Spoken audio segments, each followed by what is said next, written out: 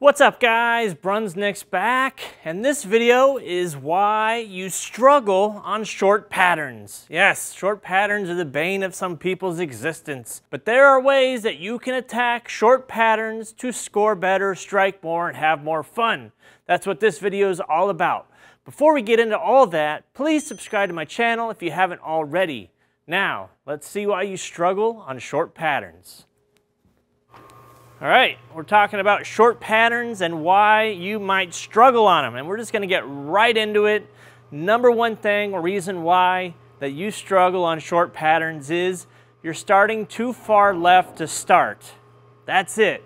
The age-old thinking is if the ball hooks, I need to move left, but on a short pattern, you really need to get further up on the gutter. That's it. Playing further right, it behooves you to move out there. Like I always say, on short patterns, if you don't want to win, stay in.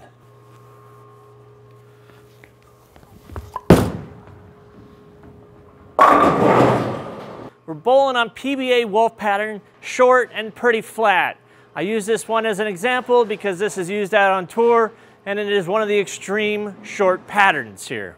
And I'm not just going to feature urethane balls on this video. We're going to look at resins. We're going to look at all that other stuff too.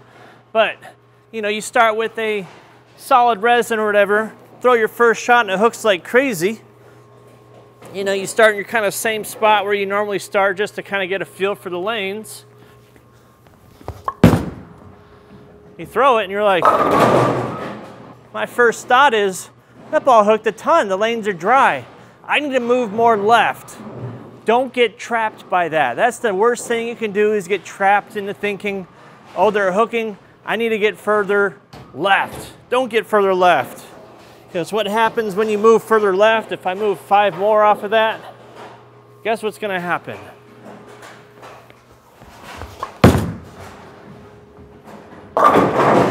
The ball is just going to hook as much. So don't get trapped by the lanes hooking. Don't move in off of that. Get out towards the gutter. You need to. That's very important. Now the next reason that you might struggle on short patterns is using shiny skid flippy balls to start. Rarely will you see people using bowling balls like this unless they have a ton of surface. Now this also goes into the last one, falling into the trap of, while these lanes are hooking, I need something to get through the front. While this may work at first for a few shots, you're gonna have issues when the lanes begin to break down, because shiny flippy balls are either gonna hook a ton off the try, or they're just gonna skid past and labor. So what happens when I use a skid flippy ball out here?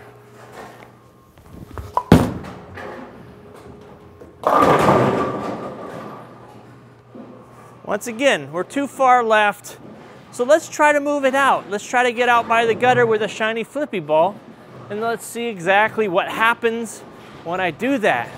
Could this be a viable option in the beginning? We'll find out.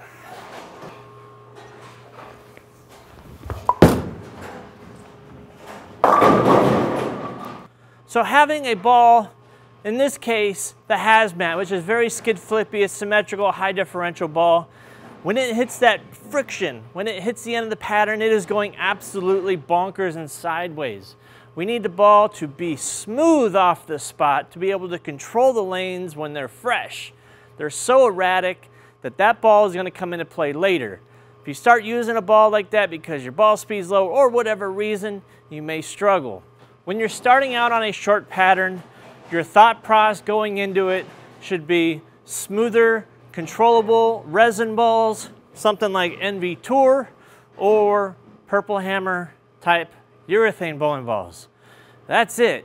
If you want to get set up and get lined up early and be able to control the pocket when everybody's having issues, those are your two thought processes there. So for me personally, if urethane is not in play, I like to use asymmetric balls, especially balls like NV Tour.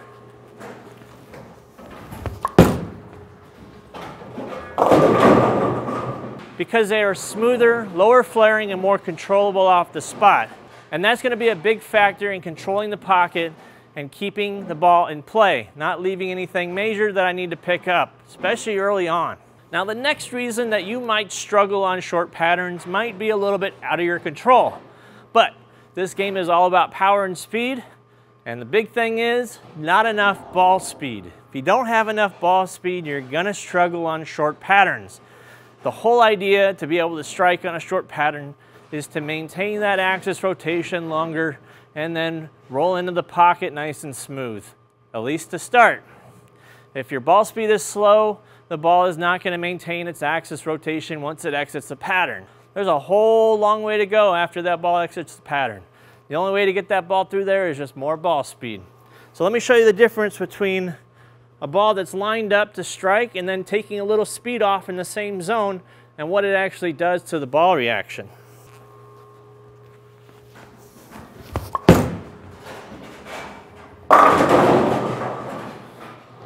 All right, that one was great. Now we're gonna line up the same way, and I'm just gonna take a little bit of speed off while maintaining the revs and positioning on the lanes. Let's see what happens.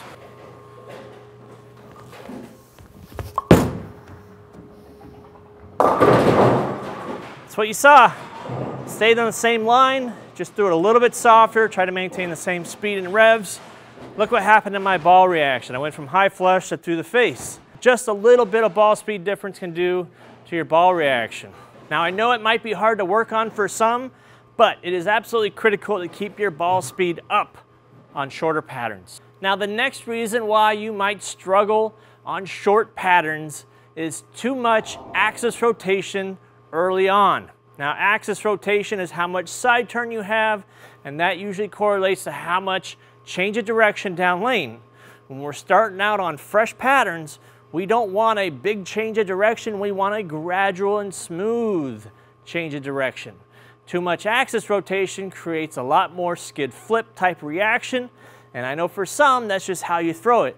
But being more up the back of the ball and controlling the lane a little bit more front to back is going to give you higher scores and more striking percentage early on.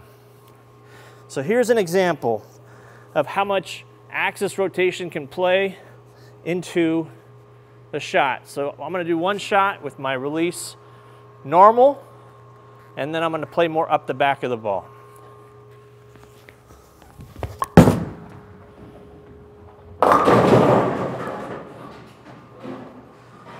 Comes off of that spot and it absolutely boomerangs off of it. That's exactly what you don't want. You're going to struggle with too much axis rotation. There's only so much surface you can put on a ball to tone it down and to get it rolling forward, but you really got to work on coming more up the back of the ball and rolling it.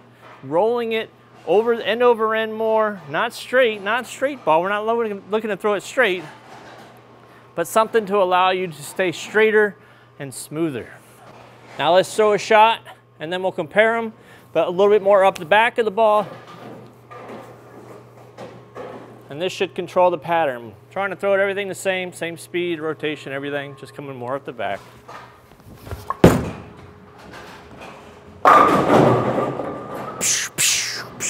Get out of here, 8-pin. So, much difference in change of direction there, much difference in roll. And obviously, I never really gave up the pocket on that shot. You're gonna score higher if the ball isn't going left, right, super angular off the spot. You're gonna leave some weird stuff, let me tell you that. I've been there. And last, and certainly not least, of the reasons why you struggle on short patterns is your stubbornness about urethane bowling balls. There's a reason why the purple hammer is so dominant and has been the focus of so many different rule changes, that the performance of a urethane ball on a short pattern is really unmatched. There's a reason why when you go to these tournaments and you especially see, in college or whatever, you're going to see a lot of purple hammers and urethane bowling balls on the rack to start on a short pattern, because there's really no other ball that really performs like a urethane ball other than a urethane ball. And there's no other ball that performs like a purple hammer. That's just facts. So my advice is incorporate urethane into your arsenal, practice and get good using it. I know there's some people that just say, hey, I don't like urethane, it's never worked for me. That's a quitter's mentality. This is one of the most utilized tool out on the PBA Tour, or at least it was, thanks a lot. But this ball is still legal to use in all USBC competitions. Go ahead and use purple hammers, especially when you're bowling on short patterns. Collegiate, you're gonna see these balls still used. There's a reason why purple hammers are so popular, especially on short patterns, but you see them on every pattern just about.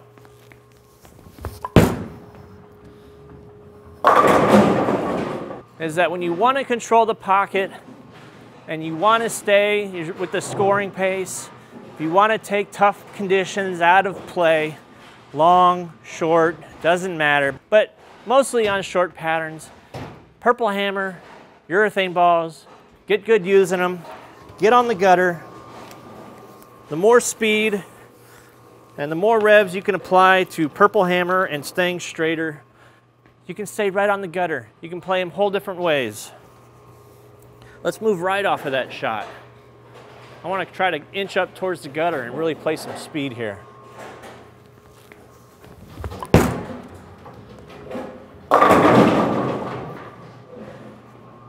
If I got that early on, all of a sudden all those nerves, all those pre-tournament jitters, out the window, gone. If I got that look, better watch out. I'm gonna be putting up some numbers and I'm gonna be doing it consistently because my urethane shot playing out there is gonna be taking a long time to break down and go away. I'm gonna be able to adjust minor things with ball speed, with rotation, with a urethane ball, just to tweak it to get back in the pocket and through the pins. Let's try it even more. Let's inch out even more. Let's get right up on top of it. Uh-oh, trouble. That's okay. I got around to the side of it just a little bit more, but the ball did not overreact. If I'd have done that with the reactive ball, there's no chance that that ball is going high flush. I'd be lucky to leave with a 3-6-10, but I'd probably be maybe going Brooklyn on that shot. But that's the last thing. Get good with urethane. Don't be stubborn about it. It doesn't help you to not have one of the greatest balls in your bag and not practice with it enough to get good with it, because a urethane release and the urethane mentality is a lot different than resin. Now, as the lanes break down, it might come out of play, and that's for a future video. But for now, if you guys have any questions about why you might struggle on short patterns, please drop a comment below. If you found this video to help you in any which way, please subscribe. I really appreciate it. Thank you guys. Talk to you guys soon. See you later. Happy New Year.